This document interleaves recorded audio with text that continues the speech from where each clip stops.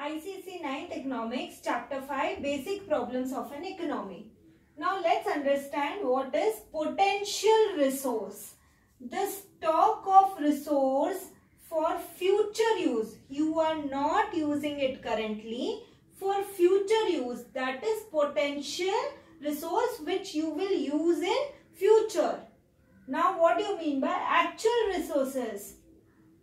The resources which are already being utilized by present generation are actual resources. Means there are resources present and the actual generation is using it. They are actual resources. Now, need for efficient use of resources. This is a question.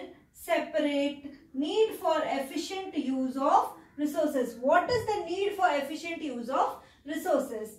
We have to be conscious and careful while utilizing the resources. We have to be conscious and careful.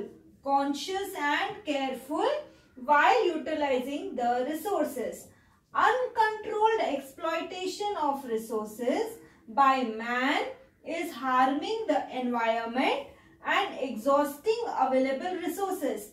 When you are exploiting the resources in an uncontrollable manner, that is exploiting more than you need and not taking care of the future generations. So uncontrolled exploitation of resources by man is harming the environment. For example, you are cutting lot of trees, so there is no good quality air to breathe. Okay, so man is harming environment and exhausting available resources.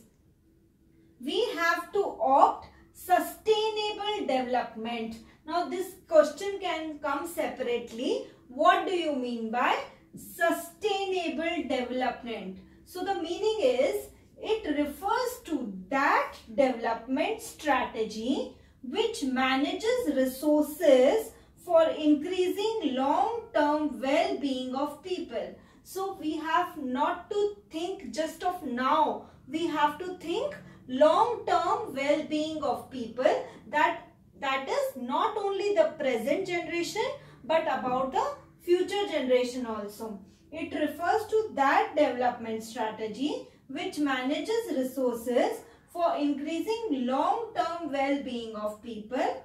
It meets needs of the present generation without harming the ability of future generations to meet their own needs. That is, you are meeting the needs of the present generation, but you are also keeping resources for future generations. You are not harming those generations that they won't be able to meet their needs because there are no resources present. So sustainable development, it refers to that development strategy which manages resources for increasing long-term well-being of people. It meets needs of present generation without harming the ability of future generations to meet their own needs.